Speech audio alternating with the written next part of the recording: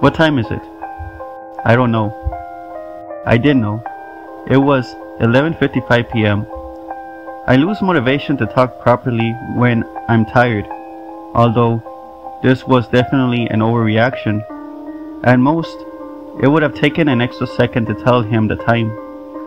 But I wasn't really thinking. I just wanted to get home, ignore all social interactions. I didn't even look up to see the man's face. He left without saying anything, limping as he walked, leaving me alone at the bus stop, waiting for the final departure of the night. A single minute past midnight was the usual time on the schedule, although it's almost always late, despite only ever having a few passengers at most. My late shift at work had me used to these empty hours of the night. This specific part of town lacked in nightlife entertainment, leaving little reason to be out after dark. The shops were long closed, waiting for the bustling environment of the next morning. Until then, they remained silent. Some had their lights on all night long, spilling echoes of life into an otherwise inactive street. If the rapture occurred with me at this bus stop, it would take a long while for the news to reach me, as I simply continued waiting for an ever later, never arriving bus. These are the kinds of thoughts I have as I wait in the dark for the bus.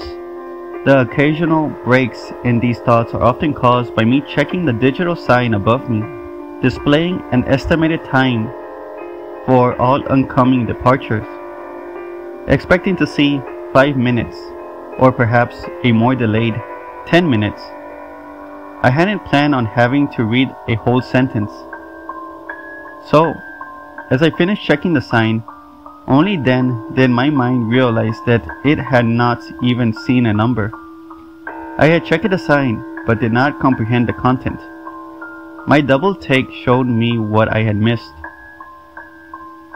The next bus is not real. Do not board. I stared for a moment before looking around. What I expected to see, I do not know. Perhaps some prankster giggling at their work, or more sinisterly, a shadowy figure looming over to guide this paranormal event. Nothing. I saw nothing. The same street I had become familiar with had nothing new. It remained empty, with me as its only sign of life. So I waited.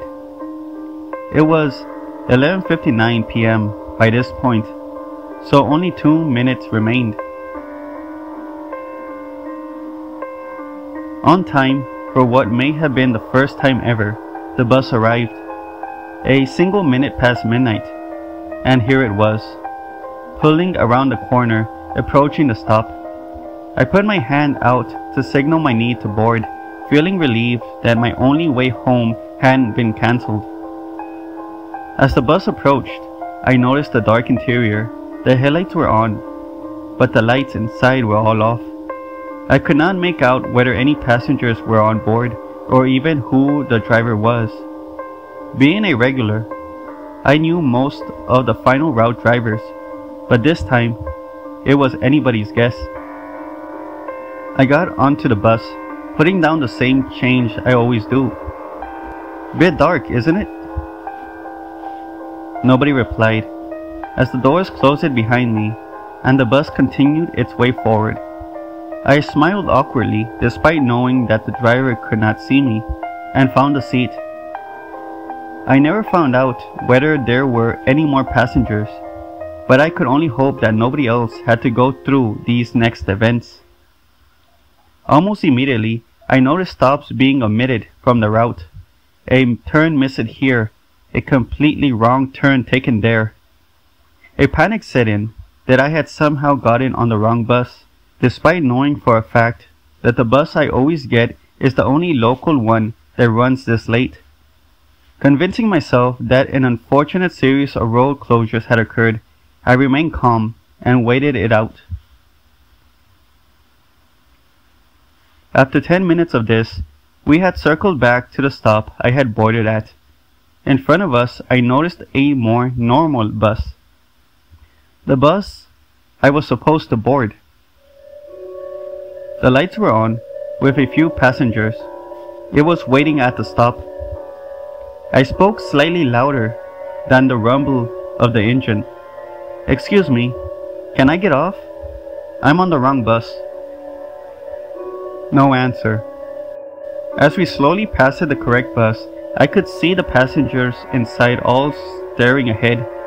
My gaze followed theirs, meeting at an ambulance parked just slightly in front. A small group of paramedics kneeled down in the beams of the bus's headlights, surrounding a body on the floor. I couldn't make out the body's face, as it was just out of sight, although one leg looked twisted. The passengers looked distraught, whistled. The bus drivers stood talking to the paramedics. I stood up.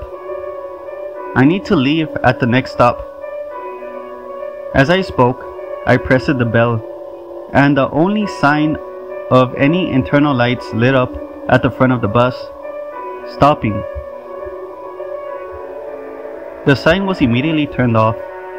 Subsequent bell presses neither made the sound nor lit up the sign.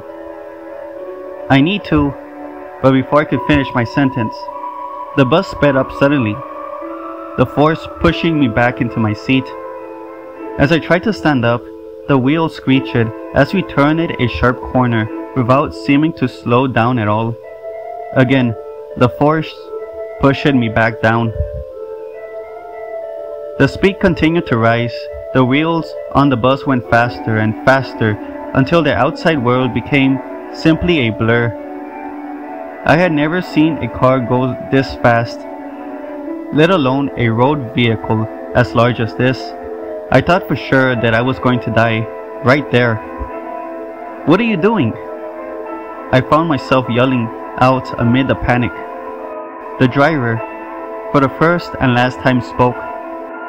"I don't know." My mind raced almost as fast as my body was being thrown about.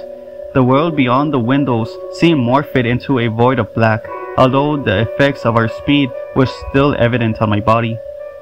As the velocity pushed me in all directions, I felt as though we had somehow gotten even faster, although this may have been the darkness forbidding my eyes of any reference for our true speed. We came to a sudden stop.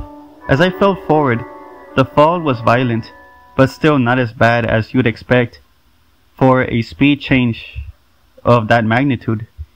My nose hit the floor, causing a great deal of pain.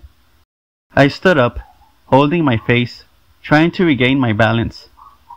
As the dizziness subsided, I began to notice where I was. We were outside my home. The bus stop I get off at is a 5-minute walk from here. Yet, here we were, directly outside my house. The doors gently opened. Desperate my desire to leave as fast as possible, I found myself walking to the front of the bus. As I reached the door, I stopped, turning around slowly to face the still shrouded in darkness bus driver. I spoke what I always do. "Thank you." I stepped onto the pavement outside as the doors closed behind me, followed by the bus driving forward into the darkness. I looked down at my watch. A minute past midnight.